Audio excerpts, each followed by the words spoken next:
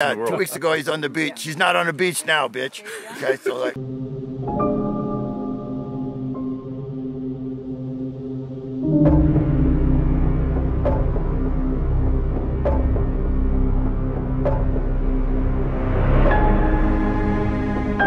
The first gun that was ever really mine was a Remington 870 Wingmaster in 20 gauge. I set aside all my chore money in a massive pickle jar, and when I finally had enough, my parents took me to Walmart and bought it for me when I was 12 years old. I loved that shotgun so much that I almost didn't care when the ATF took my mom to federal prison for buying a firearm for a child. But I got to learn how to shoot a shotgun on an American Classic, and my mom got to learn how to make toilet hooch. So wins all around.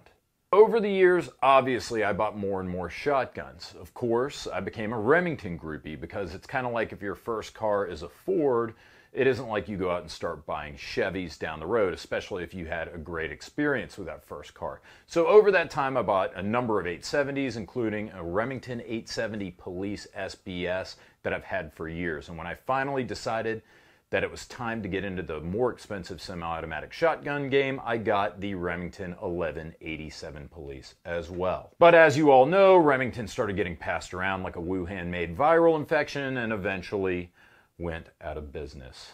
I've always respected the shotgun. Sure, it's low capacity, but if you can't solve a problem with a 12 gauge, the problem can't be solved. Accordingly, I bought some pretty cool shotguns over the years, including the IWI TS-12, the Molot Weber 12, both of which are outstanding semi-automatic shotguns. But as relatively common among gun buyers, I got virtually no formal training with a shotgun. Shotguns are the worst about that. It's one of those things where you're so used to handling them in your youth, around the farm or whatever, and the fact that shotguns aren't necessarily precise, long-range firearms, it's easy to think, well, I used to do dove hunting or whatever as a kid, so I don't need formal shotgun training. I've been around shotguns all my life. That couldn't be more incorrect. Sure, it's not rocket surgery to pull the trigger on a shotgun and make decent hits with it. But what I learned at the Thunder Ranch Combat Shotgun course is that setting up and manipulating a shotgun is much, much more difficult than doing the same thing with a handgun or a rifle. As Clint Smith points out in Combat Shotgun, the main issue with a shotgun is capacity. Lower capacity means more manipulation, and I'm going to do a clinical video about what I learned from that class a little bit later down the road. So if you're not shooting your shotgun, then you're feeding your shotgun. Derivatively, this means that your shotgun setup needs to be organized in such a way that ammo capacity and reloadability are just as important as accuracy or rate of fire, if not more so. So we're going to talk about the loadout that I used for this Beretta 1301 at the Thunder Ranch Combat Shotgun course. If you're into the 1301, check out my 1,000-round review of the gun that I did a few weeks back. I'll try to remember to post a card here. In today's video, I'm going to tell you about my gear, what it was, and why I got it. We're going to tackle these by order of importance, and I would say perhaps the most important thing for a shotgun is capacity.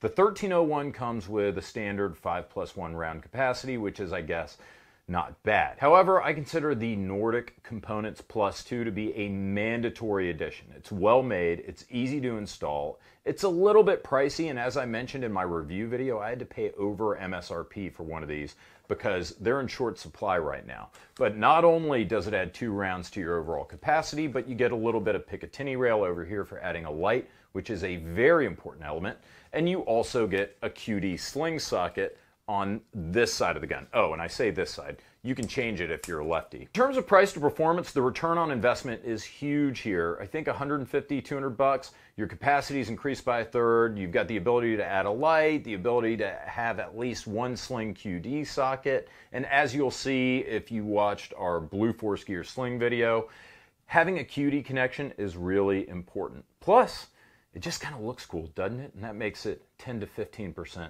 more effective.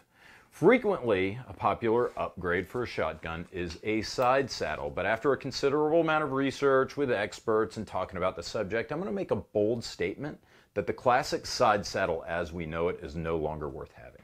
TFBTV is a democracy, not a dictatorship. So if you disagree with me, tell me why in the comments. But in the meantime, hear out my rationale. And that rationale is shotgun cards. I am really excited about this. I mean, super stoked to tell you guys because you all asked me a lot of questions about these and I'm just ready to go absolutely bananas on this subject. Okay, so what's the point of having any side saddle? Well, it helps with reloadability. You've got additional rounds as close as possible to your loading gate and to your ejection port, so combat loading and administrative loading becomes quicker and easier. But what happens when your side saddle goes empty? Now, not only are you worried about keeping your gun wet, but you've also got to top off your side saddle too. Shotgun cards fix that problem. They're cheaper and they're easier to install. They have no downside other than they wear out after a while, and then you buy another one for like $7. And if you're using these, okay, I don't leave them loaded. Like, in other words, if you got 10, like have 2 loaded, okay, 1 on your gun, 1 wherever else you want it, okay, and then have the other ones at rest because the elastic dies. That's the only problem with them. But that said, they're not that expensive, so buy 100 of them, quit being a bitch, okay? You know, like load the things up and have some that you have put back so you're good to go there. So a shotgun card is basically just a reinforced nylon placard with shotgun loops. There's a lot of them out there, but the ones that I got are from STAC. That's ESSTAC. I also went and I got some Velcro brand industrial Velcro tape from Amazon. I'll drop a link in the description for this exact stuff because it was the perfect size. It worked flawlessly, even during a brutal 1,000 round burn down. So I would get this exact same stuff. And as you can see, the size is like perfect right off the roll. So I kind of measured out the receiver and then I cut the loop side of the Velcro so it would perfectly accommodate, as it turns out, a 7-round card. And as I'll mention in a second, the 7-round card is a magic number. I ordered a bunch of these cards. It was fun. I got them in a bunch of different colors, but I mostly got multicam. And according to STAC, the multicam are made to mil spec.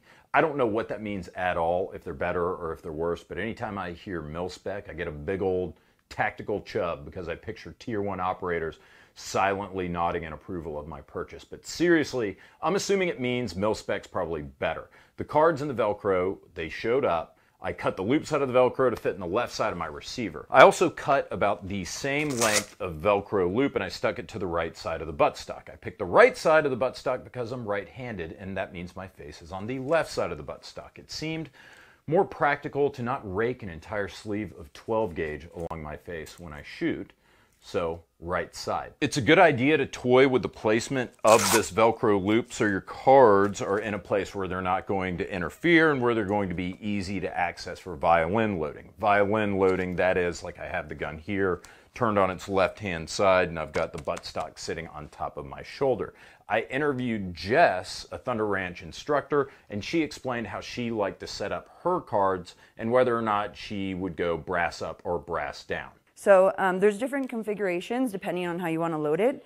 I like to do actually a couple up with the rounds facing up for an easy grab, drop in kind of situation, or I do rounds lower like this for a grab and insert into here. Because this is a little bit larger gun for me, a little bit heavier, I like to violin load this. So it's actually, you're putting the stock up on your shoulder, you're getting a nice solid point of contact. This is nice and tight, this is up on my shoulder, it's not moving or sliding. So I get it here, when I want to load, I can grab from here, and I can either drop in or I can load from the bottom. Or if you have it the other direction, if your card is tight enough that these rounds are not going to fall off when it's upright, as long as it does not fall out, then this obviously sometimes is easier. And you can also then just come from this one and reload. You really got to try it and figure out what works. Obviously, the cards make a difference. If they start to get too loose, throw them away, get a new one. I think this is the setup, like the way that we kind of set this up before we started the course. I think it was perfect. Yeah. Just like the instruction I got yesterday. Thank you. Thank you. Oh yeah. So you get the gist. That's a beautiful thing about it. Shotgun cards are simply better than side saddles because they're cheaper, they're easier to install, and guess what? When one of your cards goes dry, you simply rip it off and then smack a new loaded one on there and you're done. That's just not an option with a traditional side saddle. Some people might be worried about retention, like can these things actually hold shells in place? An elastic shotgun card will hold shells just as well, if not better, than than a hard side saddle. I mean, look at this B-roll right here. I'm shaking these shotgun cards like a screaming baby and nothing is happening. So that all said, I now have 7+1 rounds in my shotgun. I've got 14 rounds stuck to the shotgun. So anytime I grab this gun and I'm running around with it, I got a full gun and 2 reloads just on my shotgun alone. But there's more. Remember how I mentioned that the 7-round shotgun card is the ticket? That's because the 7-round shotgun card, when it's completely loaded, is pretty much the exact same size as an AR-15 magazine. I mean, do I have to spell out why that's so awesome? That means that any soft gear that you have that will accommodate an AR-15 magazine will also accommodate these 7-round shotgun cards perfectly. You guys know I'm a big fan of minimalist chest rigs. I've got a bunch of them. I know I need to do a video on all my chest rigs and which ones I like soon. But for this course, I did some shopping around to see if there was such a thing as a 5-cell chest rig, like 5 magazines. Turns out there is. I got a Whiskey 24 Pimps system, and despite the cringe name, which, by the way, high school James Reeves called, and he wants his favorite adjective, noun, and verb back, it holds 5 cells, it's really well made, and so that means I can strap 35 shotgun shells to my chest. It didn't feel cumbersome at all. It's like it wasn't even there. My only complaint is that it didn't come with any strap keepers, so if you had any excess strappage hanging off your back, it's just flopping around back there, but that's not a big deal. Fix it with electrical tape or spend a couple bucks on Velcro keepers or something like that.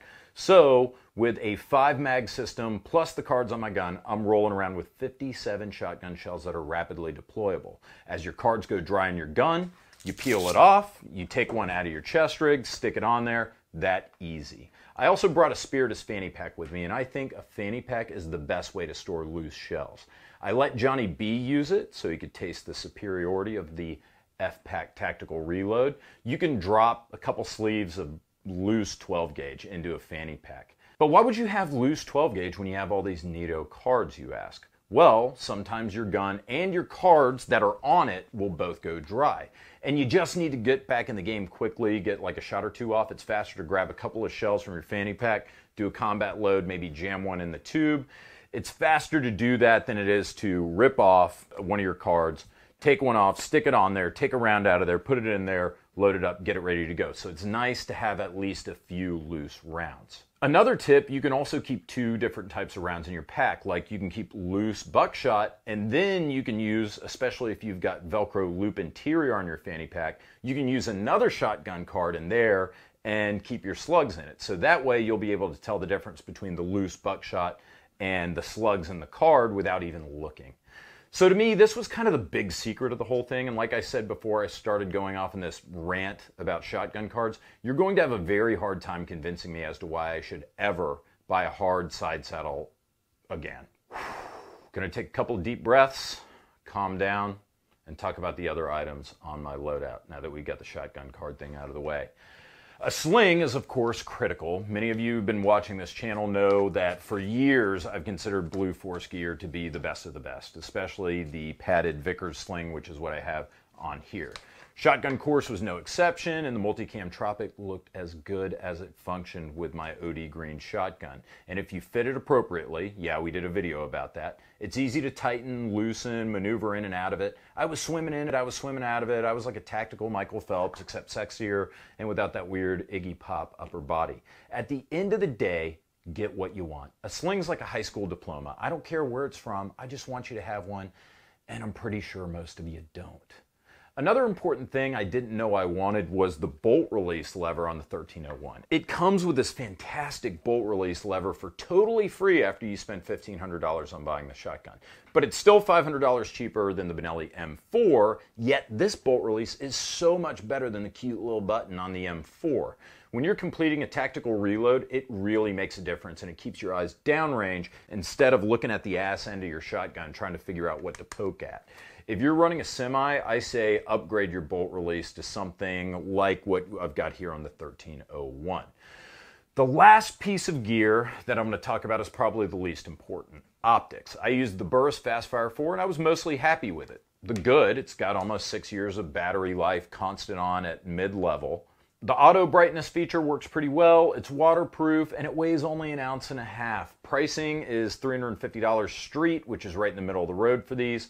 It's also durable as shit. It withstood over 1,000 rounds of 12 gauge without so much as shifting zero.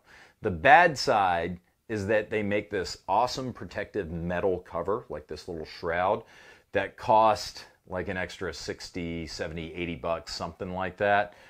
Which is a little bit of a bummer that you have to pay extra to get that protective cover. But the good news is this thing's already pretty tough, unless you put the roof on it. So they've got this little plastic roof right here that kind of slides over the top, and it makes the gun look like it's sealed, like the Aimpoint Acro or something, and that's so hot right now. I get it, but it isn't even worth having. Don't install it. On day one, it was either the cold or the melting snow or both. They got to it. So some moisture got into this optic and it caused the objective lens, the inside of the objective lens, to completely fog up, and it was totally unusable because it completely dispersed my reticle. Now again, I don't know if that was like melting snow getting in there or if it was because this isn't actually airtight or watertight and then you had oxygen in here. That was a different temperature than the exterior oxygen, therefore it fogged up. But look, the important thing is it fogged up, it sucked. And it was because of this roof thingy. Now the good news is that I fixed it the next day when I accidentally broke the rear lens of the roof here. I mean, the roof is plastic. I think it's plastic, and it did not make it through the second day of the course. But hey, the good news is no more fogging up. Really like this optic. I just would not have installed the roof on it. It's waterproof. It's got good battery life. Really liked the reticle, and it was tough and held zero. I'm just saying, if you get it, throw the roof away. I've got so much more to say about shotguns, like tactics and the things I learned in Clint's class, but I'm gonna go ahead and stop it short there. I just wanted to talk about my loadout today. That's enough content for one video. I'm going to make additional shotgun content because it seems like you guys are really into it. I'm really into it right now, like it's my thing right now that I'm into. So I'm more than glad to continue to make shotgun videos as long as you guys keep watching them. Speaking of, thank you so much for watching. Thank you to our Patreon and our Subscribe Star supporters. Guys, we give away 4 guns a month and 4 $100 Blue Alpha Gear gift certificates. If you're a member at the $5 or $10 level on Patreon or Subscribe Star, you're automatically entered into those drawings. That's all I got for you today, but like I said, stay tuned. More shotgun content coming your way. Please subscribe. Take care.